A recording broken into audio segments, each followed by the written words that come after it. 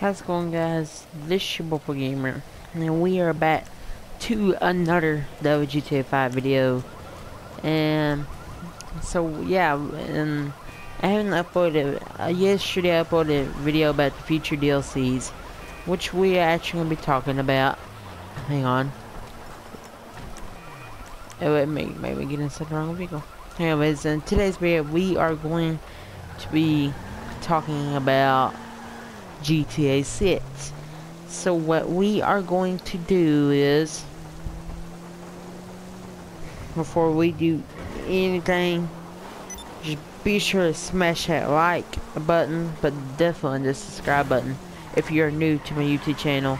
I bring daily videos and daily streams, so be sure to be subscribed for that. Be sure to drop that like.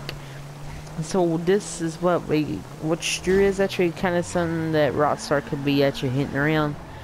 But since Rockstar already got the game, so we're going to start off with what Rockstar is hinting around. So there is actually a way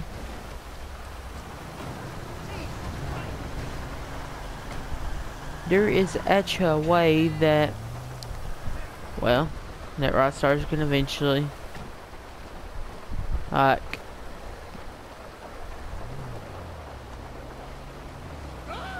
hang on, let's see what the heck my friend's doing. Anyway, so there's gonna be a way that that Rockstar said, pretty much made a trick. It said something about GTA. It's a GTA series. It could actually be probably GTA 6 or a future GTA. But if it is future GTA, Rockstar has made it slick because after they noticed that, they deleted it as soon as possible. So it means, when can you be expecting GTA 6? Well, since they already got Red Dead,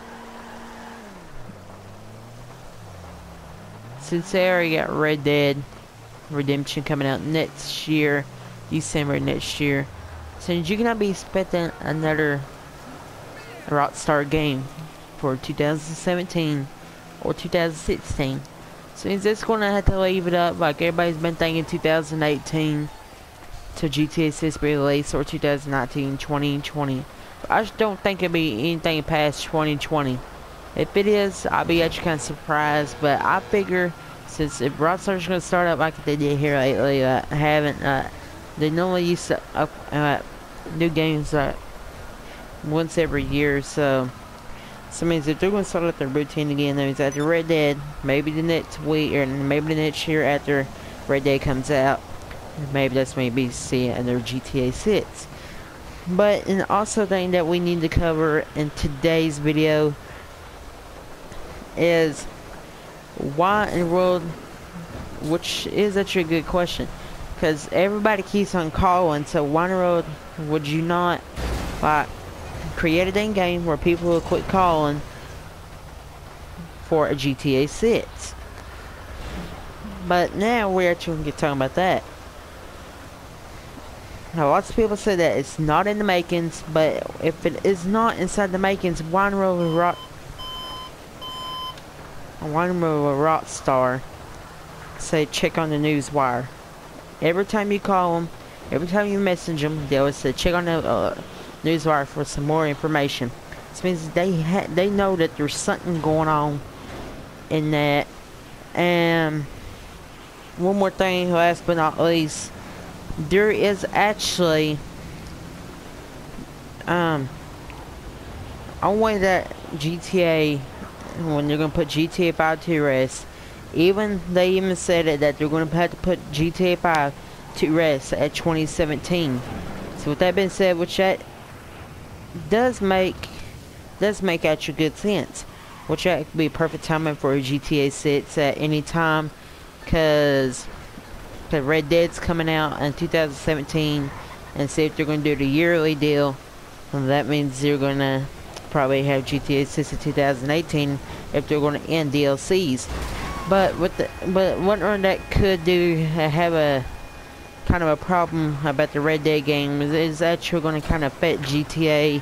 Let's say you're getting DLCs like once or twice every month, or 2 times a month, like we have here. Like we've been receiving lots of DLCs updates.